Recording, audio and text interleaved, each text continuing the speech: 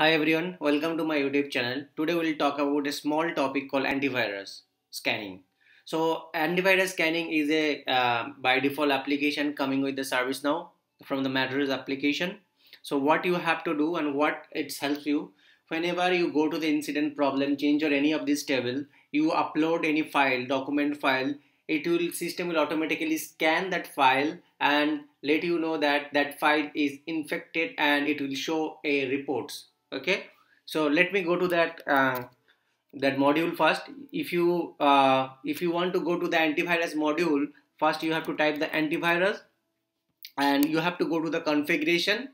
By default the antivirus configuration, antivirus scanning application is turned on. You don't need to do anything of this one. So this table, uh, like this page is already enabled. You don't have to do anything. If you want to exclude any of this table, you can exclude, otherwise just leave it as it is. So in your system, in my system, the antivirus scanning is by default activated. So whenever I'll upload any file to the incident problem or change any of this file, system will scan that file and detect that it have virus or not. And if it is have the virus, it will detect and show into that activities file.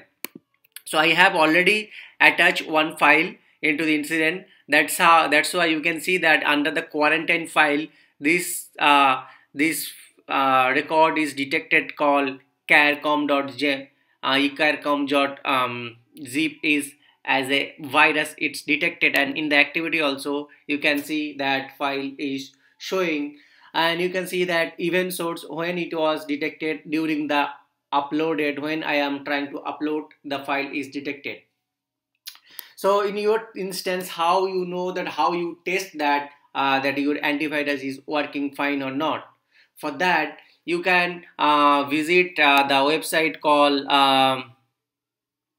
ecar.org, eicar.org. I'll paste that link, and here you can download any of these infected test, malware, antivirus, and like virus file. You can download any of this file. I downloaded the zip file and I go to this incident table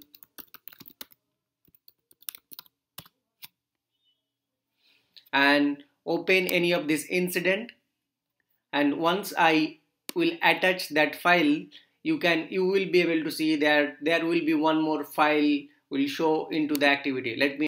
So I just attach the file, and you can see once I attach that file and go to this again antivirus, and under the activity you can see this file or this seaside table, seaside incident is showing here as a virus is detected. Okay, so this file have the virus, that's why it detected.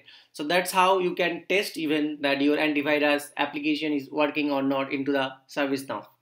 Also, whenever any virus is detected, it's supposed to be sent a same mail to the user who attached that, and the admin who have the admin access, they should supposed to be get emails.